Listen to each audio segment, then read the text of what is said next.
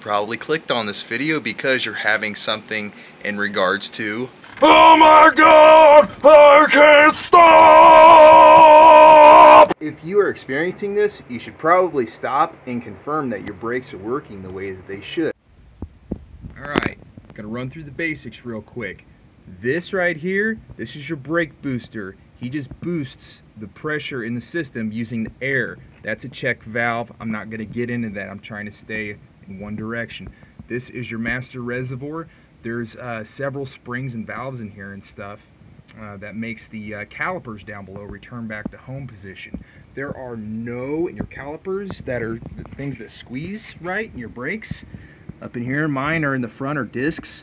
They have no springs in them. The fluid is returned from a series of springs on the inside of this. Again, I'm being vague because I don't want to spend too much time on this. This video is specifically for a clogged line and how to figure that out. So one of them is going to be your front brakes and the other one's going to be your back brakes. Now the orientation is, I'm just guessing on this, but it makes most sense that one is the front and one's the back.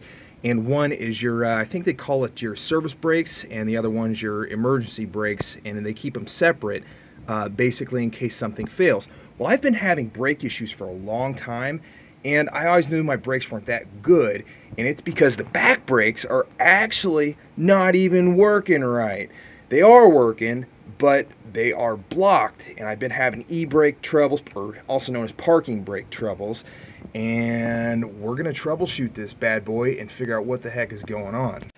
Now, behind this is a caliper. If you're having troubles, you need to jack up each wheel, and each wheel should be free, and you should be able to spin it by hand up in the air when your foot's not on the brake, and you can go hit the brake and they should be able to come right back out, and it should be working. And every time you let off that pedal, it'll suck the fluid back up through the caliper, and it'll basically head back up the line. There's really no quick way to go through this if you're having some brake issues, or you're not stopping, or you don't have the braking power that you think you should. Then you need to go over to the other side and make sure that side's working too. Again, I'm keeping this short and sweet to help you figure out your problem. Okay, so here's our master cylinder, here's the front wheels, here's the front of the vehicle up here, and here's the rear of the vehicle. Rear of the vehicle shares the same line. Those are together. These two up front, there's a mechanism called a proportioning valve. And what it means is, it means that the pressure is equal between the two of these, being when you brake, most of your weight is shifted towards the front because of the momentum. So that's just how the system is set up. The second line right here is orange, and it goes to a metering valve because the pressure basically waits. It's like metering around. Metering is the key word of waiting. So it waits until these two are right, basically, and then it pushes the equal pressure, being thus Pascal's law, pushes it, and the whole system has the equal pressure all around. In short, without ABS, I do not want to get into ABS on this. This is not what this video is about. We are dealing with a clog, and I'm just trying to help you find it. So you went to this wheel, everything was fine, you're not dealing with a sticking caliper, and it's retracting the way it's supposed to because this guy's sucking the fluid back in there with the spring basically. And same thing, you check there, your fronts are fine, and then now you're checking your back. Okay, so the cup that you're looking at, this is just something I rigged together for demonstrational purposes, represents the main reservoir. And when the lowest point is where the fluid's going to want to push out. So if I take that off, it's going to squirt. So now let's imagine that there's an air bubble in here. I'm going to create an air bubble because I'm going to let go. Right? Can you see the meniscus floating in there? Can you see that there moving up and down? So if I plug my thumb right here, there will be an air bubble that is trapped. That air cannot get out. And the meniscus is still, come on now, I want you to see it, is still right there. You see moving around? I move my thumb a little bit. Can you see that? Okay, so if there's air that's trapped in your line, it cannot get out. The fluid will never get to where it's going, and your brakes will never work right. So all you have to do is open up the bleeder nipple, the little screw that looks like this on the very top, because it's the highest point and the air should be escaping there, and you should go from there. And if you don't have the fluid coming out, obviously make sure there's fluid in your reservoir and go from there. All right, so I'm on the back of mine. and you can see how that's loose right there, and it's been loose like that for the last 10 minutes. That means I've got a problem. So I go up to where the T is. The T is right there, that block. Don't confuse all these lines going in there. I'm trying to get it to where you could see it. This line right here is the inlet. That line right there, that far one, goes over there, and then this line goes to this brake cylinder over here, and then this tube is just axle ventilation, and that it vents into your axle tube. The T is not related to this guy, which vents to the tube. All right, moving right along. So I also have this one loose as well. Last 10-15 minutes, nothing. So that means that I have a block somewhere upstream. So I need to basically, I got a couple different options, but you could start here. My bed's off for other reasons, but now I have to find this line and I have to undo it and see if I've got fluid coming out. Okay, this next clip I'm showing you right now is I've loosened my rear line that services the rear brakes, and you can see how the fluid's coming out. So that means at this point, there's no blockage coming out of the master cylinder, so I got to go to the next point, whichever's easiest. You know, for you, start there. I'm going to look around and see what's the next easiest point down the line. Okay, so I've cracked the bleeder nipple, looks like that right there. Cracked him loose. Turns out for Ford that this is the ABS modulator controller. There's some wires that plug in right there, and for some reason this is only affiliated with the back.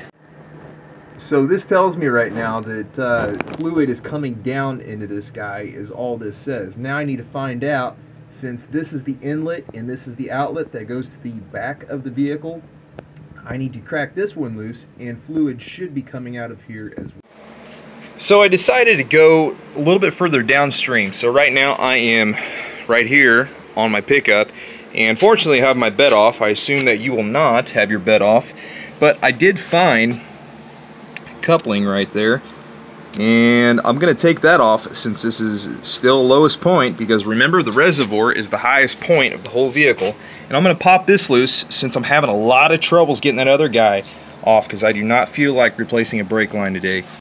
Unless the brake line's the issue. Okay, on this part you can see that I'm able to pull this down. I don't think this line is factory. It looks like some... Wow. So I'm pretty glad I stopped messing with that brake module, because I just saved myself the time of trying to break that free when that brake line was actually getting ready to snap. But that's the way this should look when you're cracking these open. It should be nice and pretty like that.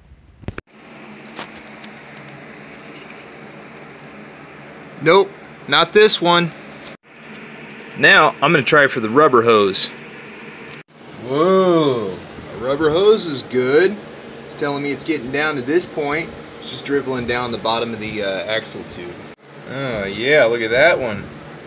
Got him popped loose, and he's just a dribbling. Dribble, baby, dribble.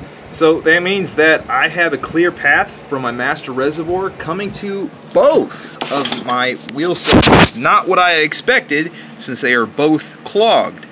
So at this point, I have to figure out why my wheel cylinders are clogged, and I'm going to try a couple tricks to see if I can unclog them. Alright, got the video rolling right here, and all I'm going to do is I'm going to put some pressure on the brake pedal.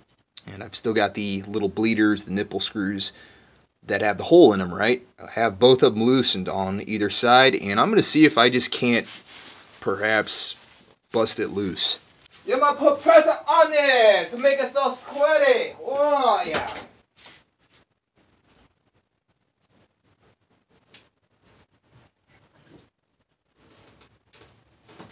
Oh. Oh, yeah.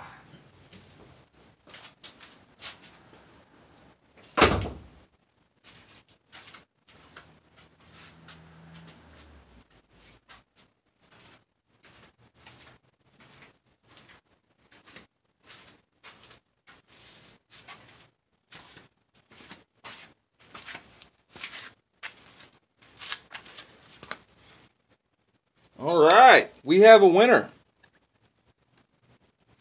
If you look how nasty that stuff looks. It's all rusted up and ooey gooey. So the first part, you should start at is probably here if you're having a similar issue. So that just tells me I got some rust on the inside of the wheel cylinder. But she is leaking the way how she's supposed to now. Gravity feeding is working. Repeat, gravity feeding is now working. And that's what it's supposed to do.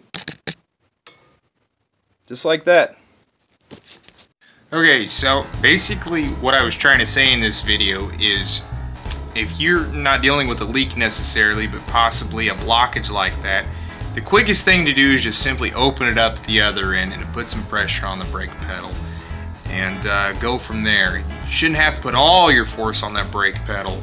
If you do, you might pop a line if you got some rust. But yeah, so you saw that rust and the yucky brake fluid. That means that, yeah, it's not good. It means that it wasn't working the way it should, if it was working at all.